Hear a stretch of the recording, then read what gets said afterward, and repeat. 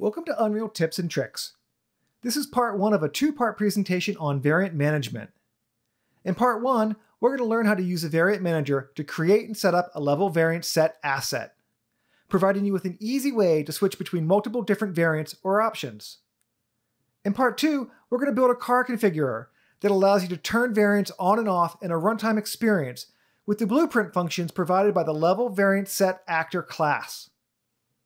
In this presentation, we're going to be using the variant manager to switch between two different wheel options on our vehicle. The first step when working with the variant manager is the creation of a new level variant set asset. And this is done by clicking the Add New button in the upper left-hand corner of the content browser, going to the Miscellaneous folder, and selecting Level Variant Sets.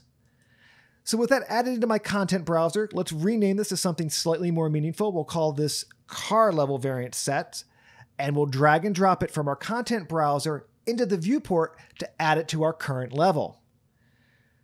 Once that's completed, the next thing that we want to do is display the variant manager, and this is easily done by double-clicking on the level variant set icon in the content browser. So here we are presented with the variant manager, and this is where we can start to define our variant sets as well as the different options that will live inside of those variant sets. So let's go ahead and click on the variant set icon in the upper left-hand corner to create a variant set that will hold the options for our wheels. So with this variant set created, I'm going to rename it by right-clicking on top of it and selecting Rename. So we'll give this a new name and we'll call it Variant Set Wheels. Next, we'll create our first variant to represent the wheels in their current dark state. Click the plus icon on the variant set's wheel bar to create the first variant. Go ahead and rename that again by right-clicking on top of it and selecting Rename. So we'll call this Variant Dark. So with the naming completed, the next step is to associate one or more static meshes with this variant or with this option.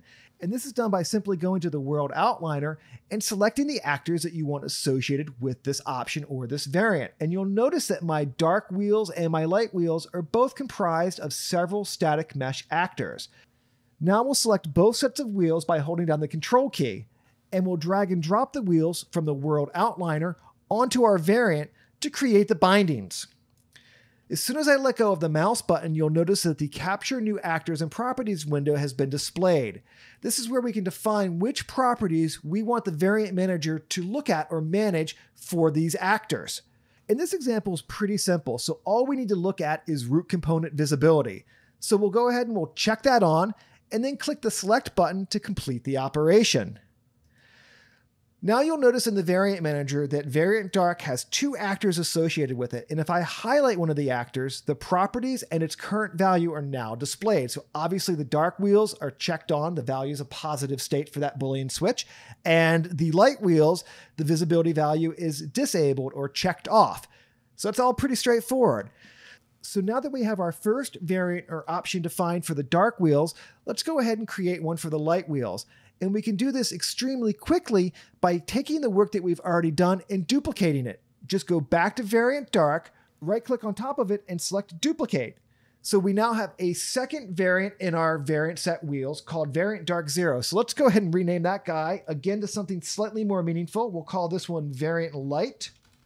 And the next step is obviously to go to the properties for each of these actors and change the visibility state. So notice what happens in the viewport when I turn off the value of visibility for the dark wheels. Nothing changed in the viewport. This happens because the variant manager hasn't pushed that information back into the level. At any time, if you want to visualize the current state of a value for a given property, all you have to do is right-click on top of it and select Apply Recorded Values. As soon as I do that, you can see that now the viewport represents actually what's going on inside of the variant manager. So let's do the same exact operation for the wheels that are light. Let's click on the light wheels, we'll go to its visibility, and we'll change its state to an on state for that Boolean switch. And again, if I want to see the value of that property represented in the viewport, all I have to do is right-click on top of Properties and select Apply Recorded Value. So now we've set up two variants, one for the dark wheels and one for the light wheels.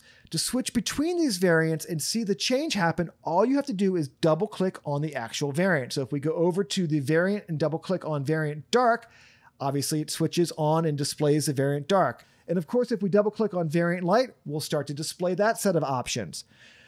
So the final step is to record a couple of thumbnails that visually capture what these variants are. So we'll just zoom in on the wheel. We'll go to variant light. We'll right click on top of it and we'll create a thumbnail. And let's do the same thing for the dark option. So double click on variant dark to turn those on, right click and say create thumbnail. So that was just a simple example of how we can use the variant manager to quickly change between two different wheel options. This is part one of a two-part demo. In the second part, we're going to build a car configurer that works in the runtime built on top of the variant manager using a custom user interface with the help of some blueprint code. Hopefully you guys check it out and enjoy it. Cheers, everybody.